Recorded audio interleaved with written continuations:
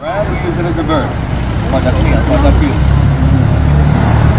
Everybody get together, so it's also adapted to that. Showing that the concept of pathology came to the Philippines pretty much at the same time as the Florida.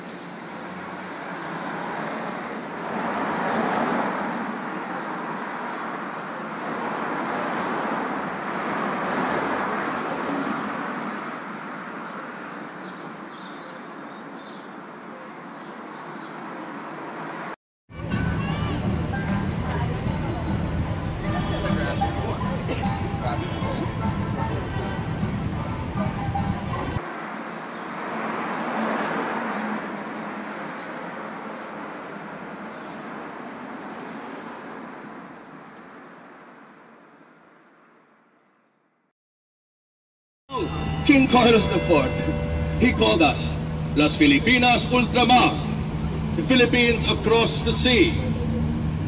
And remember, this is the 16th century. You couldn't convince anyone in Europe the world was round. So in the mind of the king, the Philippines was the last point you'd hit, and then you'd fall off the face of the earth.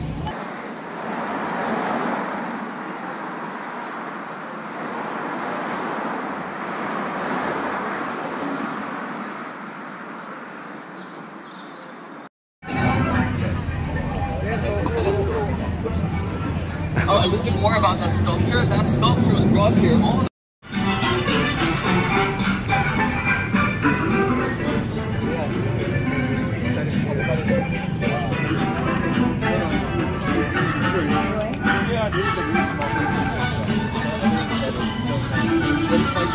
Manila Jesuit University and Heidelberg University in Germany. Became a national because he wrote 2 books. The first book being No Limitangere. Very good. No Limitangere, or in English, Don't Touch Me. The second book being El Filibusterismo. Yeah, filibusterism. The filibuster that allowed annoying guy in Congress. Those are 2 books written in novel form, like Les Miserables, Victor Hugo. So those books chronicled the abuses of the friars and the apathy of the King of Spain and the Filipino social condition as a way that the Filipinos were able to realize what is really going on, and that's why we rose against Spain at the end of the 19th century. And as the authorities found those 2 books to be paid, and they got to set Rizal, put him in jail, held him for trial, found him guilty for treason. And on December 30, 1896, the Roma set Rizal out within Tramuros, overthrew the Nalapas.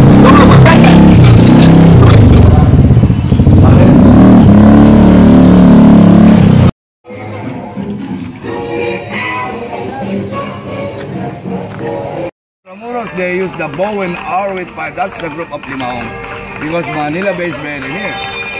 Then the British was here in 1762 to 1764, 2 years. Then the American, 1901, 50 years. The Japanese in 1942 to 1940. No president, only governor general. That's why somebody's passing that area. They said, may laka.